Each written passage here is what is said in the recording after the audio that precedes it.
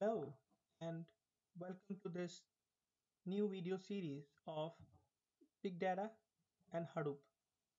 In this video series, we are going to talk about what is Big Data, what are the different flavors of Hadoop implementations, what are the different projects like Hive and Spark, Scala, um, Big, and how to deal with these tools.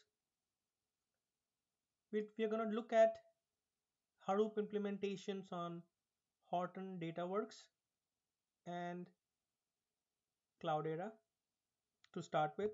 We're going to look at other Hadoop implementations too. So what is big data? Now, big data, as the name suggests, it is a huge data, something related to huge data, right? So imagine a file which is 1 terabyte wide or big. For that 1 terabyte, if you have on your local laptop a storage capacity of 500 gigabytes. So 1 terabyte file cannot sit on 500 gigabytes of hard disk. So you're going to break that file and put it on two different nodes or two different laptops. If the file is even bigger, talk about Internet of Things, talk about Facebook, talk about Twitter, talk about Google. In Google, for every minute, there are millions and millions of searches happening. In Facebook, just for the likes, the number of times people click on like, it's 50-60,000 a minute. So imagine the massive data set these applications are generating every single minute, multiplied by days, hours, months, quarters, years, right? You can imagine how enormous that data set would be. So Google and Facebook, they had to come up with some innovative idea to implement this huge system which they already have implemented. So they turned and they invented the concept and implementation of big data.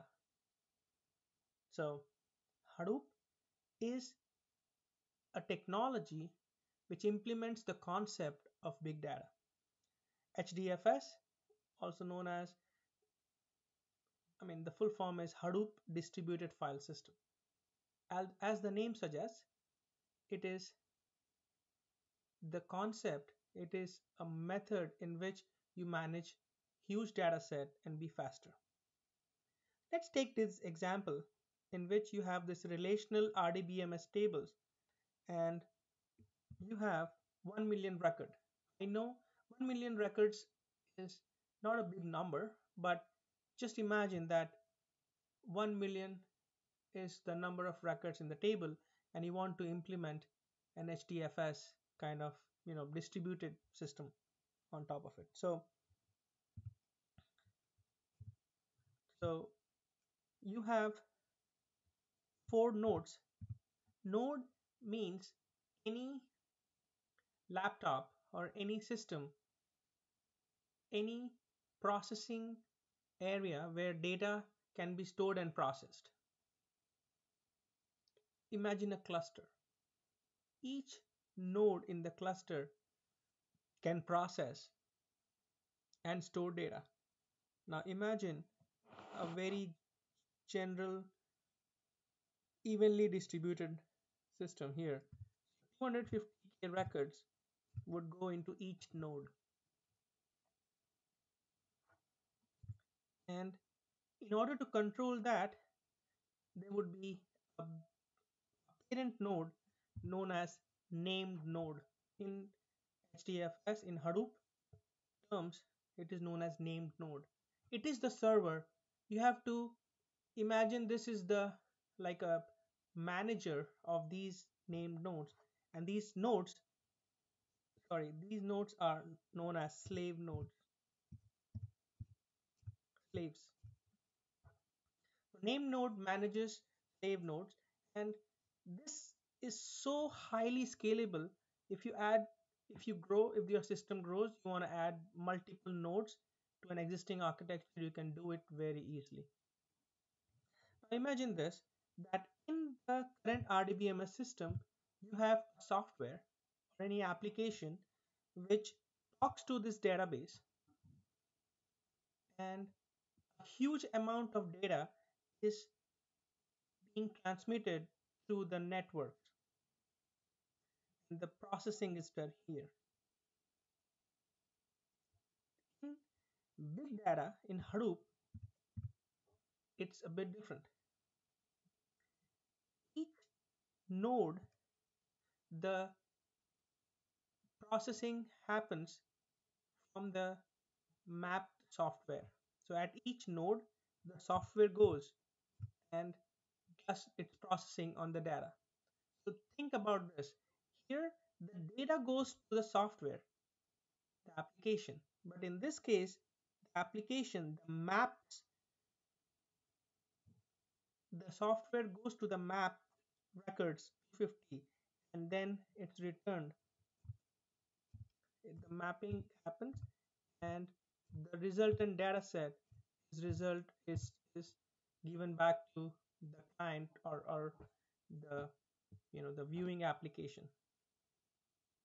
So this concept in which the software goes to the data, does the processing, is known as map, and then all the resultant data set is combined and sorted and reduced to show or display the results. This concept is known as map reduce, and it's a Java based program. As I mentioned earlier, it's a Java based program which does all of this and shows the resulted result set to the user. So here, the bigger component, the basic, most granular level detail is the data does not go to the software goes to the data. So different projects are being implemented on top of big data, and the most important tools or these projects are, or the projects are being implemented are Hive, which gives you a capability to create a structure around data and use the SQL kind of language. Pig is a scripting language where you can do the same data manipulations, data processing using scripts. Impala, Spark, and Scala are other tools to process data. Spark is an analytical engine. We're going to talk about these. In the market, there are many implementations of big data and a packaged, structure. So Horton Dataworks and Cloudera are the most commonly used structures. So in this video series, we are going to talk about different tools, the different interfaces of Horton Dataworks. And then we are going to see the same concepts in Cloudera.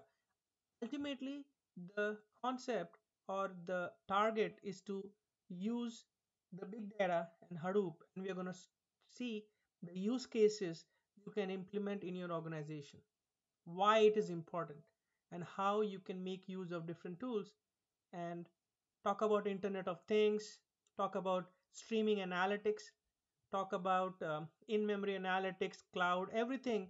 The base component, the basic principle would be big data, and this is for the future. Obviously, big data is right now the one of the bigger technologies, but it's going to be evolving, making to a point that it's more matured and getting implemented at many places. So we hope that this was very informative, and in the other video series or the video sets to follow, we'll talk about more technical on Horton, Dataworks, and Cloudera. Keep watching.